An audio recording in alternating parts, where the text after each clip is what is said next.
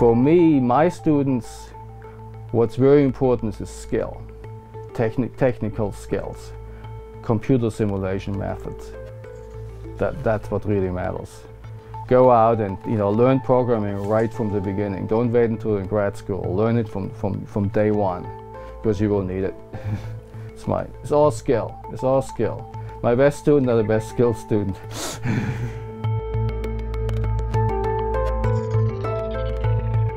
My understanding or my definition of biophysics is more the physics underlying the functionality of biologic systems. What physical principles are underlying the function of a cell, for example, in conducting nerve pulses from your head to your toe.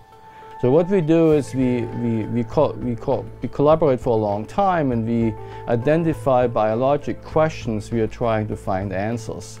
Understanding biology in terms of fundamental principles of physics, undisputable, basic principle on which everything is based. For example, if you're interested in the role of certain proteins or in cells, and you're interested in the question, where do they have to be located in order for the cell to function, this is a question you can only address computationally, because it's very easy to move a protein around in a computer model. It's just darn hard to do it in a real experiment. It's almost impossible. But it's important to collaborate with a biologist, so we ask the right questions, the relevant questions, not just questions we think we're interested in. So it's a really kind of a collaborative, interdisciplinary effort. You don't have to study things for 3 years before you can understand the questions. The questions are pretty obvious. They're right on there, and you can contribute within a short amount of time if you work hard. So it's a very nice area to work on with lots of opportunities.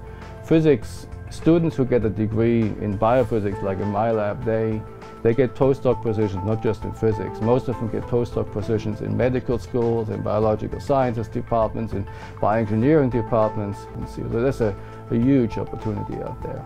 I graduated, I got my PhD in quantum optics, and it's the physics of lasers.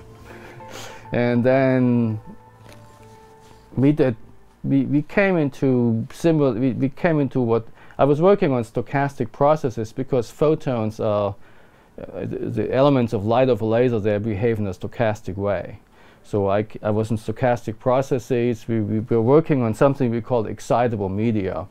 These are systems that run waves. And I went to a conference, talked about that, and somebody came up and said, "Oh, I have this in my lab. I look at these cells. They have waves that just look like that. Look at that." And we looked at it, and here I was in biophysics since then. This is like, oh man, 15 years ago. That's how I got into it. Never left it.